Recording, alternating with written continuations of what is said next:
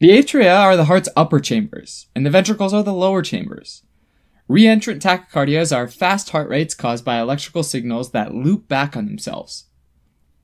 Normally, an electrical signal starts at the sinoatrial or SA node in the right atrium.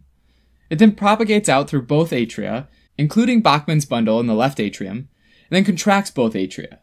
It's then delayed just a little bit as it goes through the atrioventricular or AV node, before it passes through the bundle of His and onto the Purkinje fibers to the left and the right ventricles, causing them to contract as well. Usually the only place where a signal can go from the atria to the ventricles is at the AV node. And once that signal gets to the Purkinje fibers, it stops, and the heart tissue waits for another signal from the SA node. With an atrioventricular reentrant tachycardia, or AVRT, the electrical signal actually uses a separate accessory pathway to get back up from the ventricles to the atria, causing the atria to contract before the SA node sends out another signal. The signal then moves back down the AV node to the ventricles and the Purkinje fibers and contracts the ventricles, as well as goes back up that accessory pathway, and then this cycle repeats, which is why AVRT can result in rates as high as 200 to 300 beats per minute. This type of tachycardia is known as a supraventricular tachycardia, because the signal causing the fast heart rate originates above the ventricles. The most common type of AVRT is Wolff-Parkinson-White syndrome, where the accessory pathway is called the bundle of Kent. This type of reentry is known as an anatomical reentrant circuit, because the accessory pathway is a fixed, anatomically defined pathway. Another type of reentrant circuit, though, is atrioventricular nodal reentrant tachycardia, or AVNRT. AVNRT, just like AVRT, is a type of supraventricular tachycardia, but with AVNRT, it's in or near the AV node, which, just like before, contracts the ventricle and the atria every time it goes around. Specifically, there are two separate electrical pathways that make up this loop, and one of these pathways has heart tissue that has slow electrical conduction, and is called the alpha pathway, and the other has fast conduction, and it's called the beta pathway. Not only that, though, the alpha pathway has a short refractory period, which is the time it takes to be able to conduct another signal. The beta pathway, on the other hand, has a long refractory period.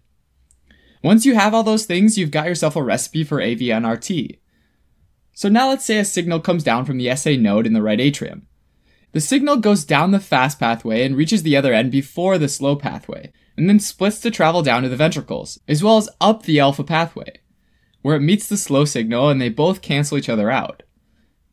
At this point, both go into their refractory period. Except the alpha pathway is shorter, right? So it comes out of refractory sooner and it's ready for another signal, while the beta pathway is still in refractory.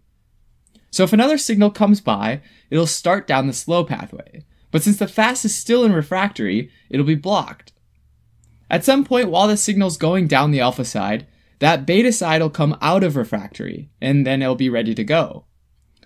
So now as that signal exits the alpha pathway to the ventricles and enters the refractory period, it also travels up the beta pathway, and by the time it reaches the alpha pathway again, that pathway's out of refractory. So now you have this reentrant loop set up that just keeps going and going, and every time around it causes both an atrial and a ventricular contraction, which again, just like AVRT, leads to high ventricular rates. This particular setup, where it goes down the slow pathway, or anterograde, and up the fast pathway, or retrograde, is called slow-fast AVNRT, or typical AVNRT. It's also possible to have the opposite, though, called fast-slow AVNRT, or atypical AVNRT, which, as the name suggests, is a lot less common than slow-fast AVNRT. With this type, the pathway goes down the fast pathway, or anterograde, and up the slow pathway, or retrograde. The tachycardia with AVRT and AVNRT typically doesn't last very long, and both are rarely life-threatening.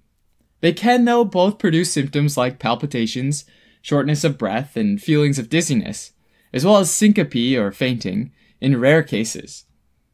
With an ECG, the P wave is a signal from atrial contraction, and the QRS is the signal from ventricular contraction. On an ECG with AVNRT, the P wave might not be visible, since the signal's getting to the atria and the ventricles at almost the same time. So the P wave starts essentially where the QRS starts, and when you add them together, the P wave can get buried under the QRS complex. With AVRT, the P waves might or might not be buried, depending on where the accessory pathway is located. The definitive treatment for either AVRT or AVNRT is radiocatheter ablation, essentially destruction of the accessory pathway with AVRT and destruction of the slow or alpha pathway with AVNRT. For AVNRT, sometimes people can use vagal maneuvers as well, which are ways to activate the vagus nerve, which tends to block the AV node temporarily, therefore potentially stopping the episode.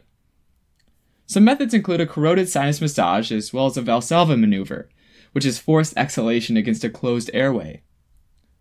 Also, they might use medications to slow AV node conduction. In rare cases where other treatments haven't been effective, though, they might need cardioversion. Thanks for watching.